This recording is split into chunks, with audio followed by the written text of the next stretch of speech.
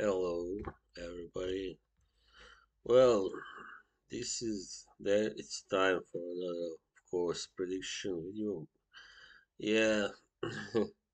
Well, last week there wasn't really much to talk about, so I didn't. I skipped the prediction. So, but now I'm back, fine, back again. Because we have really two great fights, both in the welterweight division. Potentially great. I mean, great matchups. Yeah. Well, let's start first with the somewhat smaller one of those two. Jaron Ennis is fighting Roiman Villa, who was the guy who not that long ago upset the apple cart by beating Rashidi Ellis. Yeah, that was in January. All right. So Villa, a Venezuelan fighter, 26 1 and 0 with 24 knockouts. So he's only got one loss, which was a split decision loss away in Mexico against Marcos Villasana Jr. Right. Yeah, so the thing about Venezuelan fighters, they are very dedicated, very motivated and dedicated. And why? Because because of the situation in their country, so difficult. They know that it's their only way to get away and make a better life for themselves. So pretty much like all other fighters that come from troubled countries and who are rather poor also now anyway. Yeah, anyway,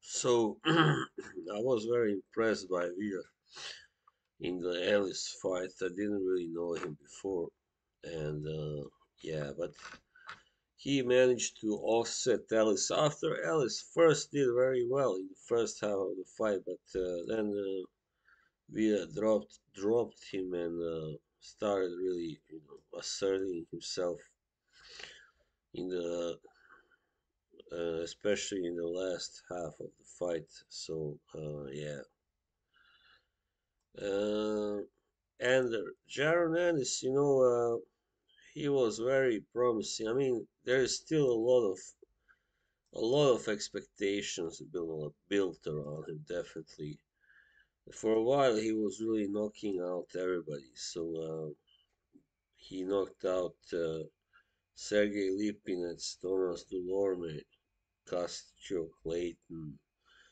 Yeah. So however, in his last fight against Karen Chukagian, which was actually on the same date as Villa's fight with Ellis, he so they must be promoted by the same company. He didn't do that well. I mean, he didn't really, despite the judges giving him all the rounds, uh, he didn't really look that great. So now he has something to prove in this fight. He's the taller guy by 3 inches, actually. He also has a very long reach of 74 inches, and that is 4 inches more than Villa's reach. So, yeah, he's got pretty, strong advantages in this fight, definitely. And also has the power, as I said. While Villa is a really, guy that is hard to stop coming. He'll come forward, he'll come at you until you knock him out. So that's what tennis will have to do probably to win. Otherwise, it can get tough. And yeah, even though he's a much bigger name still than Villa, but who only has one bigger victory so far. But yeah, I mean, I can see this going like you know whoever wins it will be a slugfest. I think definitely, but Ennis should use his reach and height advantage to set up the perfect punch or punches to knock out Villa if that can be done. Villa seems like a tough guy. Many of these guys from those countries are really tough, and but still, with the right combination, right punch from the right angle at the right time, most people can be knocked out by a guy who has the power, anyway, which Ennis has. But anyway, this will be a hard fight to win for Villa, even on points. And yeah, so I said Villa also can hit very well, but his last two fights he won on points against unbeaten guys.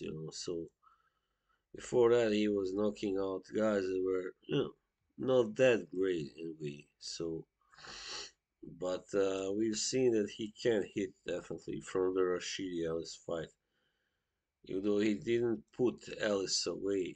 But I mean, Ellis is a slick guy and a fast guy. So what I expect is actually this will probably also go the distance. I don't know if Ennis can really knock this guy out, but if he does, it will be a major statement, of course. But I think Ennis will likely win points here. Alright, so moving on to the big, really big fight. Wow, this is something that I really been looking forward to. Mr. Vergil Ortiz Jr. versus Eimantas Stanionis. Both guys unbeaten.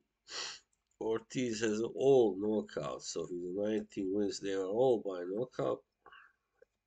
He stopped the countryman of Stanionis in 2021, Kavaliauskas.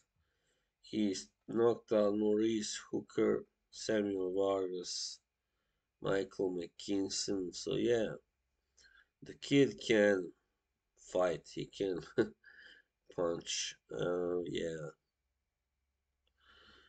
Well, Stanionis, he's not really that hard a puncher. He's more like a hard-working, tough guy. He does have some power, definitely. Has scored some knockouts, but against better opponents, I mean. But he's not really a guy who wins high-profile fights by knockout. So his best chance is here to outbox and outwork, focus on boxing to outbox and outwork Ortiz Jr. Yeah, definitely. Ortiz Jr., of course, his best chance, the way he wins always is by knocking guys out. But I think this time might get a little tougher than before. Anyway, uh, yeah, because he's fighting a really because Kavaliauskas was already, quite kind of shop worn by the time Vergil Ortiz fought him. While Stanionis is, just kind of getting started for real. He's only 14 fights, into his career. So this is his 15th, and it's for a WBA title, which actually Stanionis holds when he won it by beating Raja Butayev in a tough fight, where he had to overcome an opponent who really is, dangerous, hard hitter, all that tough guy, strong.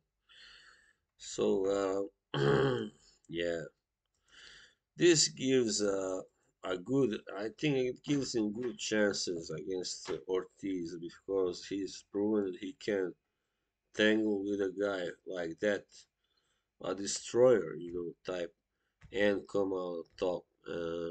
Yeah, but still, Ortiz is just, has been just amazing so far. So, yeah, I think probably the thing is, if Stanionis gets drawn in a dogfight, in exchanges, then he will lose definitely, no doubt. He will get stopped by Ortiz. But if he manages to stay out of too many exchanges, just keep it on the outside, box, box, jab, jab, then of course he can win. But he will have to do a lot of moving and running and boxing. Yeah, he should not even consider trading trading with Ortiz Jr. That will be fatal for him, definitely. So yeah, without saying much more, I don't know. Of course, there is a chance that Stanionis can also upset the apple cart, but only if he can stay away from, of course, the punches of Vergil Ortiz. If he can box clever like he did against Butayev, otherwise he will just be another, you know, knockout victim of Vergil Ortiz Jr. So yeah, I think this either will happen, but having seen what Ortiz has done before to these really solid fighters, I mean, these guys are no joke still, even Kavaliauskas had only one loss, and Maurice Hooker also. Yeah, Mauricio Herrera. I don't know really. I think it will be a really good competitive fight, but eventually, probably Ortiz will get the better of Stanionis, like in ninth or 10th round, because he's just amazing. That guy, that kid, wow, he's can't wait to see him fight. Guys like also Jaron Ennis, for instance, or even the winner of Crawford versus Spence, of course. That should happen eventually. So yeah, there you have it. That was the prediction round for this week. Hope you liked it. Hope you will, take something from this. Anyway, all right. Have a good week. See you. Bye.